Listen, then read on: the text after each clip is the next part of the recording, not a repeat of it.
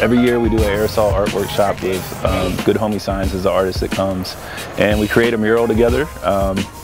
This year what we're doing is we're actually having 2 mural spaces, where people can work with Good Homie Signs on a sketch that he's already created and complete already designed mural, and then we also have just a blank canvas for people to do whatever they want to do. So that's what we're doing, just trying to make space for kind of art that's been excluded from academia.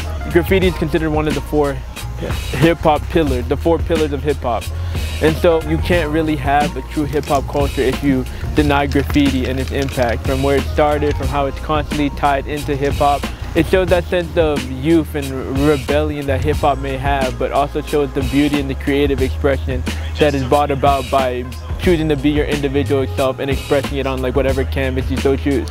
I think people, when you say graffiti, a lot of times they think of tagging, or just people writing their name really simplistically all over the place. But there is a culture much deeper than that. I like to go against that negative connotation automatically given to graffiti. Maybe people see it as just people tagging stuff, causing property damage or something like that, but I think it's far more than that. It's a true expression of things.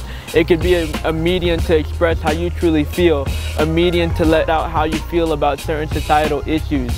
It goes far deeper than just someone that's trying to deface something or commit property damage.